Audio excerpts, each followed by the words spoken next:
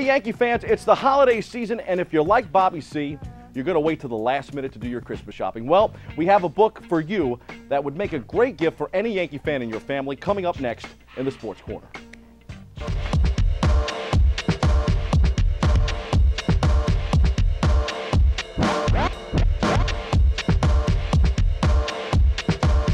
If there's one Yankee book you should run out and get this holiday season, it's Summers in the Bronx, Attila the Hun, and Other Yankee Stories by Pulitzer Prize Winning journalist Ira Berkow.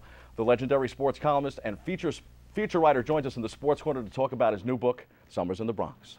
Well, nice to be here, Bobby. So thank great you. to have you. Well, thank you. Well, there we go. Quick thoughts on Curtis Granderson.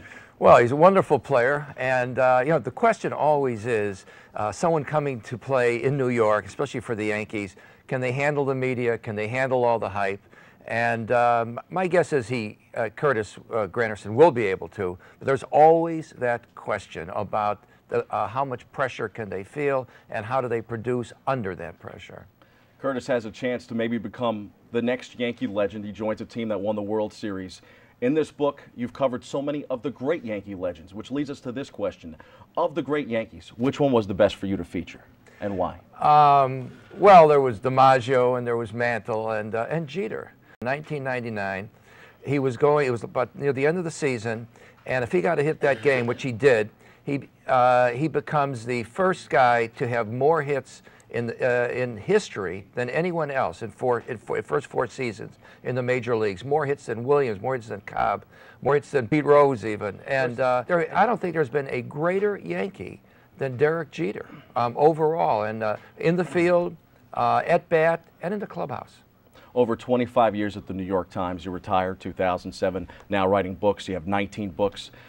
You ever get a chance to look back and just say to yourself, because everything to me I think goes so quick. I was joking around in the month of October around Halloween saying that I was a tired sportscaster this year for Halloween because the World Series kept me up late. Right. But does this book give you a chance to look back and say to yourself, wow, what an incredible career I've had covering the Yankees? No, I look back and think, oh my God, I did all that stuff? It's hard to believe that I had that energy. Right now, I look at it, I want to go to sleep. But it's 40 years worth of columns, and there are 66 columns. And going back to Casey Stengel in 1968, and the prologue is, I wrote the prologue the day after the World Series in 2009. So it's, I look back on all of it, and it's been a huge amount of fun. Summers in the Bronx, I wouldn't have traded for anything. So many of those columns, of course, from the Times, but several others from newspaper Enterprise, and like you said, writing that piece, the introduction for the book, on deadline the day after the World Series. Yeah, it's a 2,000-word prologue, and the publisher said if we can get this done right away, we should be able to get it out in the stores right away. And so I wrote it within a couple of hours. I sent it off the day after the World Series, and within a day it was at the printers, and within a week to 10 days, it was in the bookstores. I mean, it was just, it's amazing to me, but that's the way it went. Growing up in Chicago, you said you were a Cubs fan in the book. Now you're kind of a Yankee fan to a certain extent, right? Well, there's no cheering in the press box.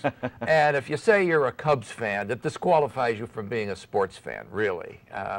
But you had to admire these Yankees. And they were such wonderful players and such good minds, such good baseball minds. I mean, they were always in the game. I mean, there's not a better thinking player today than the first baseman, Teixeira, or Jeter, or Damon, or Matsui, or Pettit, Sabathia. These guys are really just wonderful athletes, but even more so, wonderful baseball players.